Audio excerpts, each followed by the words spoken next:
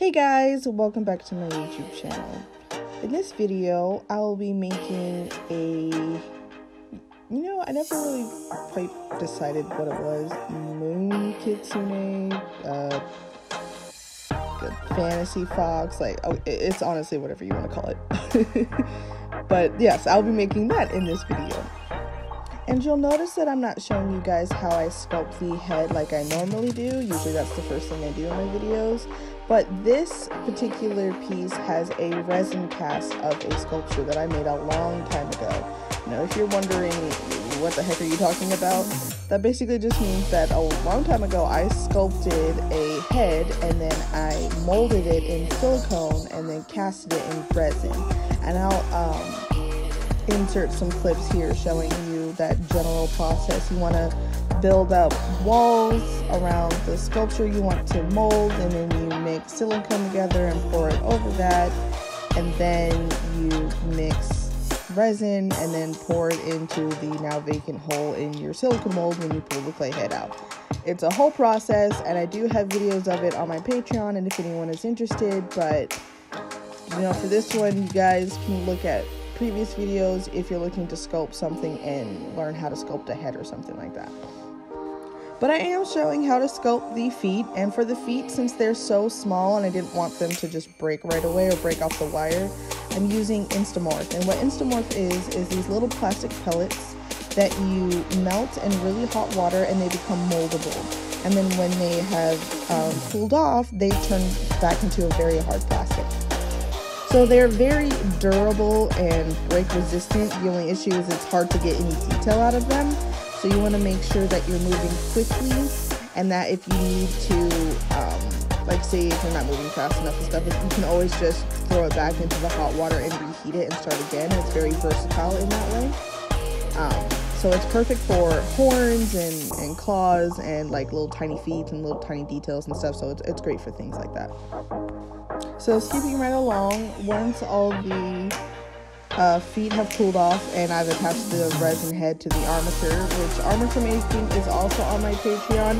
I don't record it as often, mostly just because the way I do it'd be really hard to film because I'm all over the place when trying to make it, but I took some photo tutorials if you guys are interested like that. But if not, I know Bubbly Leaf here on YouTube also shows how she makes her armatures and stuff, so that's also an option for you guys.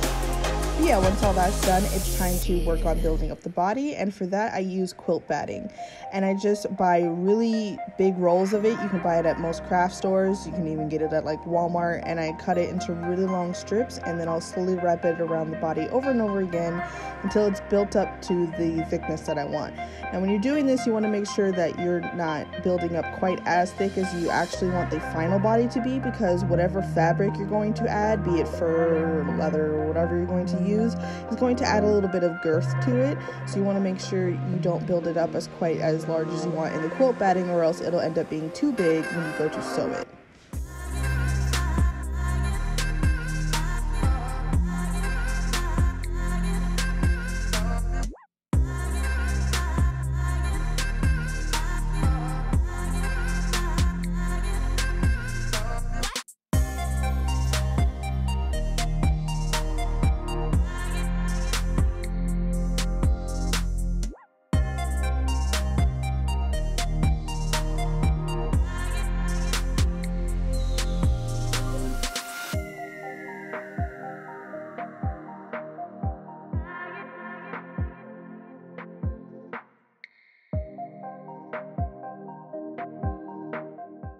And here we come to my janky method of sewing, but I can't pattern worth a damn, so this is just the way I do it. I'll lay the doll leg side up, and then I'll cut a piece of fur the entire length of the doll, making sure that I'm not coming too close to the sides of the body, and then I will cut a slit where I want each leg to slide through, making sure it stays nice and tight against the body. And then I'll just trim down the sides until it fits nice and snug. I don't really like overlap. I want it really tight against the body. And then I'll just sew straight down the middle with a normal basic stitch. It's always hard to articulate what I'm doing, so this is where the video just really helps explain exactly what I'm doing.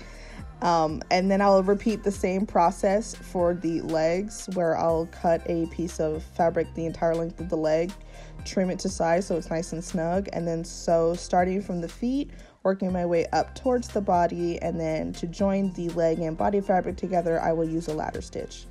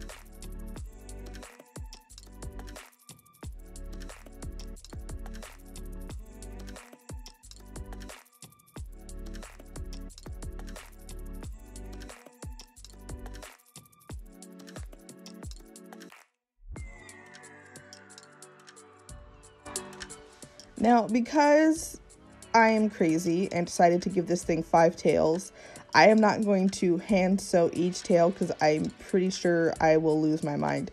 So what I'm doing is I'm tracing the length of each wire for the doll, because I cut it into like 3 different lengths, and then I'm tracing those wires, and I'm going to make like a sort of makeshift pattern where I'm just drawing out how I want the tails to be, how thick or how big I want them to be. So I'm being mindful of how big they are in relation to each other, because it already ended up being kind of massive in the end. It's kind of okay. I think it looks good, but I'm just trying to be mindful of that and to make sure that the tip of the tail and the end of the tail aren't so different in size, so that I can flip it back out once I'm done sewing it. And once I figured out all the general patterning that I want, I'm tracing that onto my fabric, and I'm just using a pencil. I'm sure you can find like chalk or something. It's a lot easier when you're not doing this on black fur. Like if you're just doing it on any type of other color fur, you can normally see what you're doing. I'm using these watercolor pencils because they actually show up and I can see what I'm doing. But once I trace it out, I'm going to cut it out. And you want to make sure, if you're going to machine sew this anyway, like I'm going to do, you want to make sure you don't cut right against the line that you made. You want to give a seam allowance, usually a 1/4 inch around the whole thing, so that you have some leeway when you machine sew it. If you're going to hand sew it, then by all means just cut on the edge and sew down the dotted line and you're good to go. But I will be machine sewing because, my God, I'll go crazy.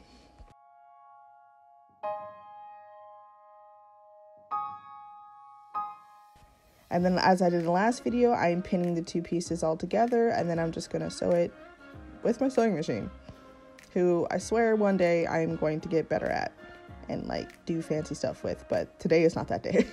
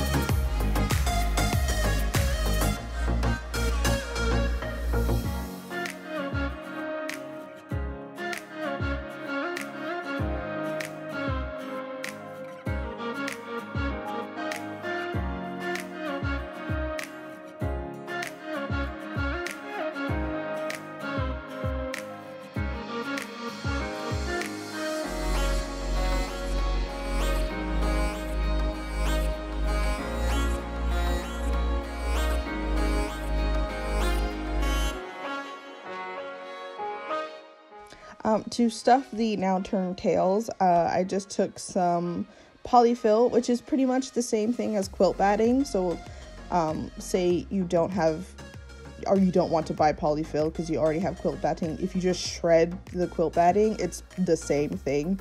It's just torn up quilt batting, that's all it is. So I'm just taking little chunks of that and I'm pushing it into the tail with my tweezers. I have these really long tweezers that I bought from Amazon and they're perfect for this. They're a godsend because my fingers definitely cannot reach all the way down there. But yeah, I'm just stuffing it all the way, making sure there's no lumps or anything and that it's all nice and smooth.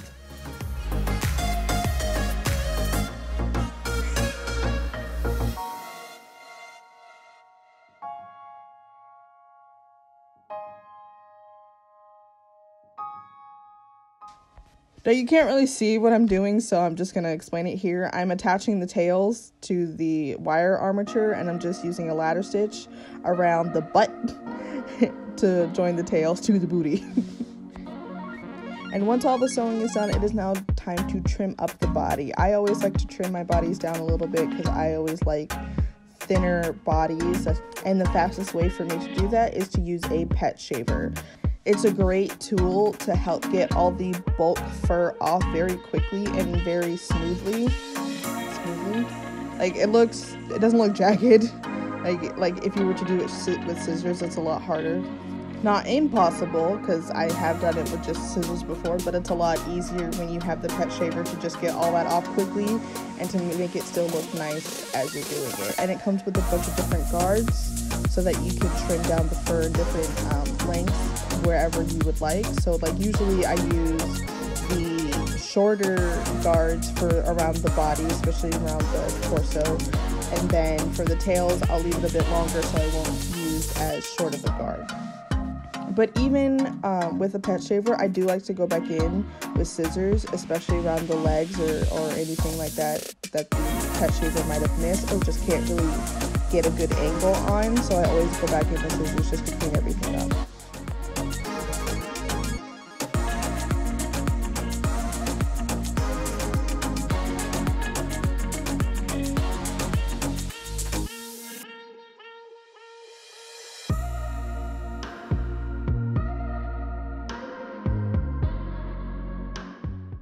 And then here I am doing some painting. Sorry, my camera dies a lot throughout this video, so there is a few things that I didn't realize I missed to record, so you're only seeing me paint it black, but I'm using acrylic paint. You can use pretty much any type of acrylic paint you would like. Don't think that you have to stick to one brand because there are a lot of good variations out there. You just need to find what you like. Like specifically for this one, I'm using folk art. The enamel one specifically because I find that it has a nice coverage and it doesn't chip as easily as other paints might, but it's pretty good in that regard. But you can use any acrylic paint that you have on hand. And then it's time for airbrushing, and for my airbrushing I use a dual action gravity feed airbrush, and that is a lot of words just to say it's a pressure controlled airbrush that you put paint in from the top. And when I'm painting on black fur, I always start out with white. I airbrush the entire thing white wherever I want color to go, so that way it shows a bit better and it is a little bit more vibrant than it would be if I just painted it on solid black with no white. And as long as you're keeping your layers light and you're brushing constantly, you have a much less chance of making your fur sticky or textured. So as long as you're just being a little light-handed, don't go too heavy, take your time with it, and build it up to how you like, and then you're good to go.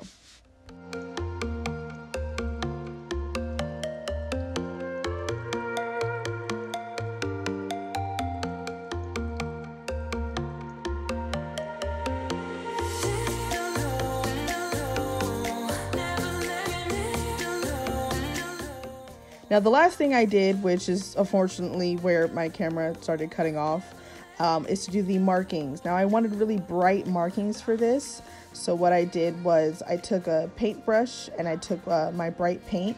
and I just started to paint onto the fur. And you want to make sure that you're going the fur direction, because if you're going against the fur direction, it won't paint very well. So just make sure you're going the fur direction, and then brush it out when it's nice and dry and stuff. And you can create really cool markings and stuff that maybe the airbrush just can't really get.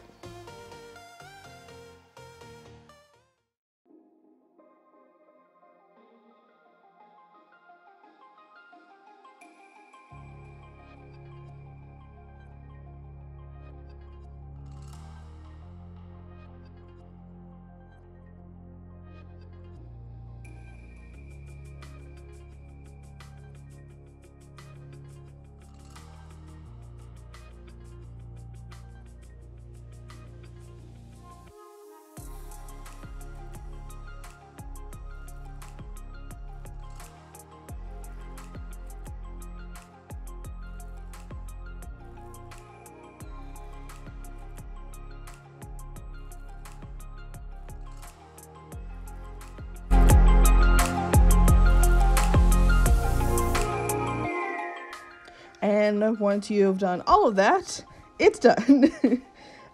Thank you guys so much for watching the entire length of this video, because I know my videos are long. I'm just going to give you guys a heads up now. This piece is actually going to be auctioned off. It was a collab with me and another artist. She designed the creature and I made the physical art doll for it, and so we'll be auctioning it off together. So I'll have all the details for that in the description down below, like dates or where it's going to be. It is going to be on Instagram. So if you're not following me on there, make sure you're following me. It's at KP Creations, everything. Like my YouTube, Twitter, Instagram, Facebook, it's all KP Creations. But yeah, so I'll have all the information for you for that if you're looking to purchase this one. And then until next time, I'll see you guys later. Bye-bye.